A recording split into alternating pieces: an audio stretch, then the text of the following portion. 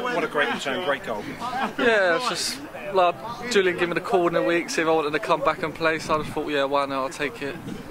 Get back with Andy, Kenny, and I know a couple of boys already, so hopefully we can crack on now and hopefully push up the leagues.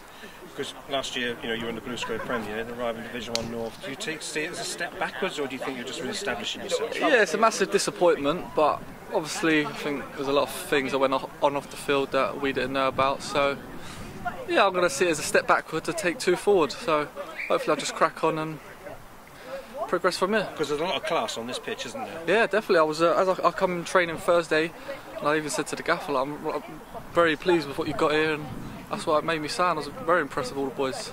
You look fit on the pitch. You feeling fit? I may have looked it, but no, I'm not feeling. I need a few more 90 minutes under my belt, and they'll come with games and training. I just need to keep myself fit off the pitch as well. Watch what I eat, and then hopefully I'll be progressing. And take us through the goal. Well, I do it in training every week.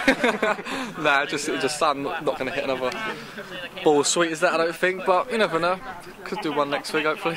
And a good atmosphere to see behind you. Yeah, I know. I can hear them already, but hopefully we can just keep that, and it'll keep us together and get the winning feeling back in the camp.